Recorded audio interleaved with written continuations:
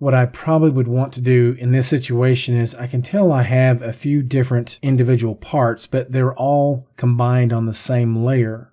In order to isolate those parts, I probably would want to select those and then move them to their own layer. That way I have the freedom to isolate individual parts when I need to.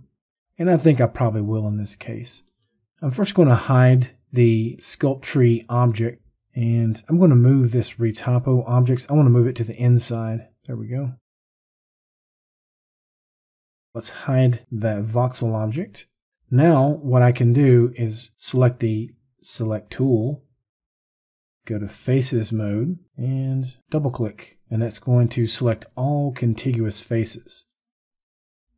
So with that done, I can go to this group or create a new empty layer, double click, I'll just name it Fibers. Let's come down to the bottom of the panel and I'll choose Move Faces to the current layer. I can hide that and see that it was indeed moved there. Alright, now let's select the next object. I'll do the same by creating a new layer, double clicking, let's call it Riser. Move to the currently selected layer by clicking that icon. I can hide that, and I'll select this visor, if you want to call it that. Create a new layer, double click, visor, and move to select the layer and hide that. Now I'm left with two remaining parts, this base helmet and then these cheek guards. So let's try and select the cheek guard and see if it's attached. It is. Let me hit the escape key and double click this one. It's separated. So I could do a sim copy in order to keep these separated, and I may just do that. Again, I'll double click. With that selected, I can now hit the S key to bring up the Symmetry panel, then enable symmetry along the X-axis. We have a sim copy option here in the panel. Another option is to scroll down to the bottom section under Entire Mesh and select Symmetry. I'm going to turn symmetry off for the moment. Hit the escape key to drop the selection. I'll double click. I can see that it was indeed copied over. Okay, so now that that's good to go, I may put these on the same layer. Double click, let's create a new layer. Move to that currently selected layer, there we go. Next, I'll double click this one and rename it. Now that I've done all that, I'm ready to apply beveling to all the hard edges. I'm first going to go to the upper left hand corner and turn off the UV seams to make it a little bit easier to see.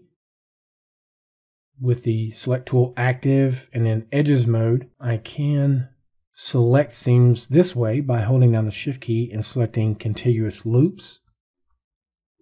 I'll go ahead and hit escape to drop the selection. A quicker way to go about it would be to make sure that I'm in edges mode. I can scroll down to the selected section here and I can choose select sharp. I may not see any highlighted selection initially, but once I begin to scrub the crease angle slider, I will see a preview of what the selection will look like. Let's go back to 60.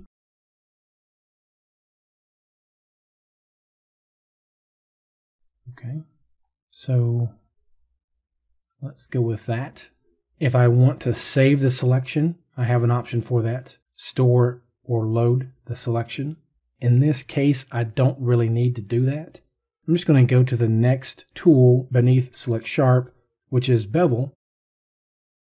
Now I can see a preview of the bevel.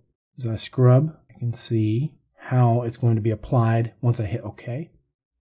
With that done, I'm going to go to the other meshes. I've got an opening here. I could leave it that way, but I'm going to go ahead and close it by going to the R Fill tool. I'll see a preview and I'll just click, and that's going to close it. Let's go back to Select. I can actually right click instead of scrolling down to the selected section, and I should be able to select Sharp right here. Okay, so I will scrub slightly. And let's see if we add that. Bring it down to about 50. I think it looks fine. I'll hit OK. I can right click and then choose Bevel.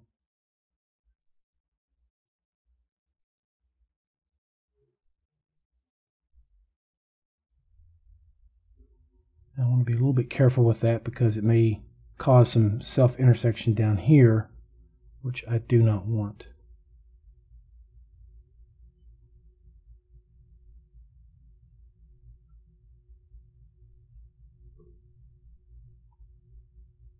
I'll hit OK.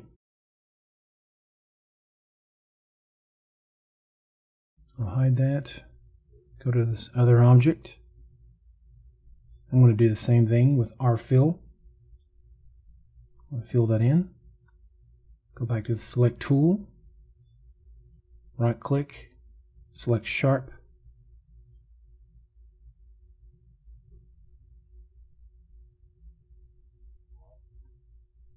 And before I do this, I may want to clean up some of the polygons here. So I'm going to do that.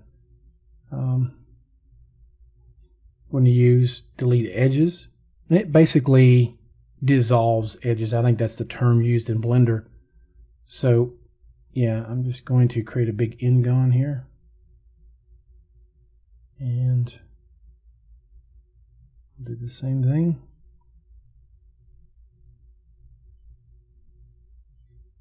I'll use split rings.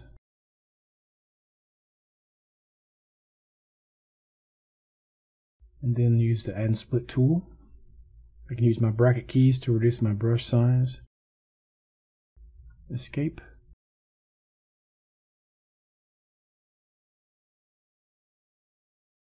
And the reason why I need to hit escape is you can see 3D Coat is assuming I want to continue cutting. In this case, I do not.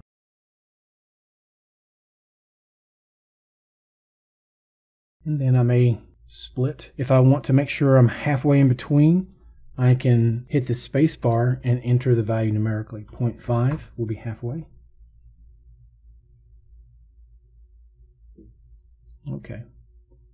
Now let's go back to the select tool, make sure we're in edges mode. Again, I can right click and choose select sharp and just barely touch or begin scrubbing. Looks about right. I'll hit OK. I can right click and choose Bevel. It's going to remember my last settings. So I'll leave it like that. I can go to conical if I want. Hit OK.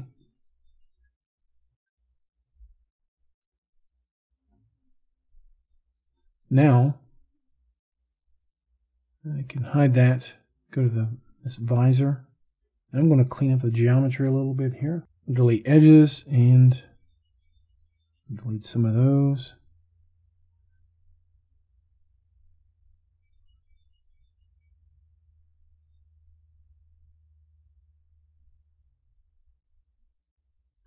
All right, and I'm going to split rings. And let me go back here to delete edges. I forgot to do it on the inside. I probably should turn symmetry on, but that's fine. This will be done quickly enough. Okay. So split rings on the inside as well. And split. Escape.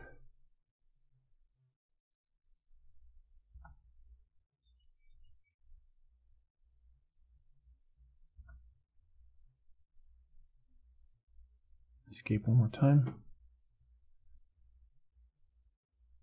All right. Let's go back to the select tool, edges mode, right click and choose select sharp.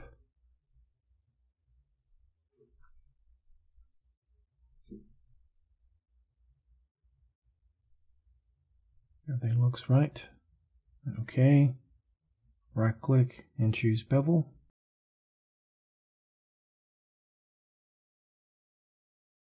That'll be fine.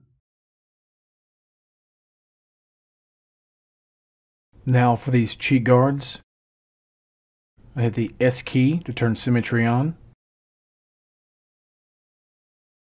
Right click, choose select sharp.